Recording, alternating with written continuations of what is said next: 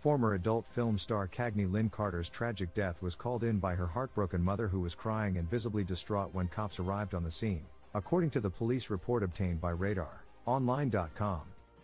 Cuyahoga County officials determined that Karter died by suicide last week after arriving to her Ohio residence. Per the report, Tina stated that she last corresponded with her daughter over text at 2:24 p.m., just hours before she was pronounced dead at 5:30 p.m. on February 15. While speaking with officers on the scene, Tina made note about her daughter having trouble getting her medication right.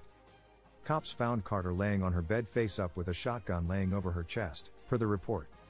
It was immediately apparent that Kagney was deceased due to an apparent self-inflicted gunshot wound to her head.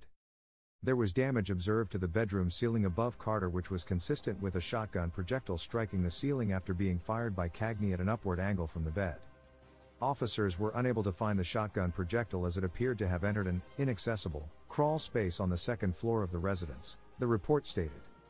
Karter's cell phone, shotgun and suicide note were collected. As loved ones mourn her shocking passing, Karter's friends revealed in a GoFundMe launched this week to cover memorial costs that she left behind Los Angeles in 2019 and opened a pole dancing studio of her own in Akron called Alchemy Pole Fitness after relocating to Ohio. Karter formed friendships and chased after her goals after making a name for herself in the porn industry, but still struggled with mental health issues as the years passed by, they shared. She fought her own battles with the same tenacity and drive she showed in every other area of her life, with as much strength as she could, her friends added. As cold as the world could be, Kagney brought with her a light. On her good days, when she was most herself, she could warm up a room with her radiant smile, get others laughing in no time at all.